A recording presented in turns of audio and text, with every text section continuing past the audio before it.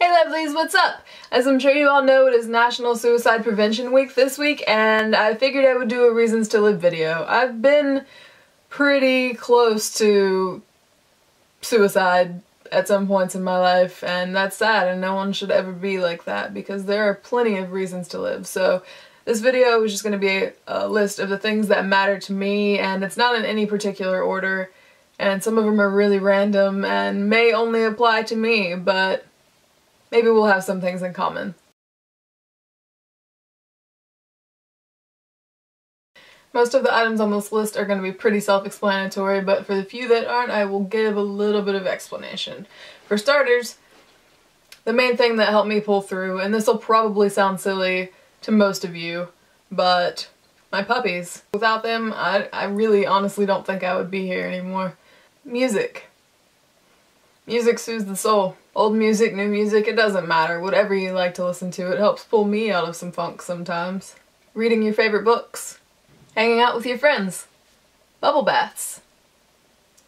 Playing in the rain. Taking a nice hot shower. Soaking up the sun. Watching your favorite YouTubers' new videos. The Fault in Our Stars movie.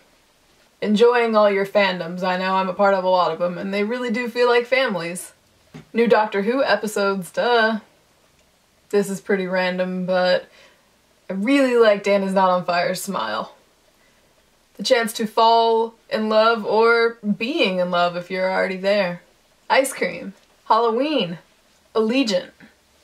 Going to things like VidCon or LeakyCon and all sorts of YouTube meetups to meet the people that inspire you every day. Pizza. The new Heroes of Olympus book, House of Hades, is due out in a couple of months, and I'm super excited for it. Birthday presents.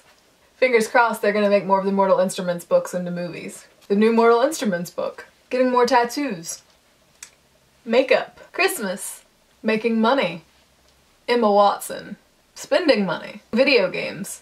I'm just gonna throw this one out there, but having sex.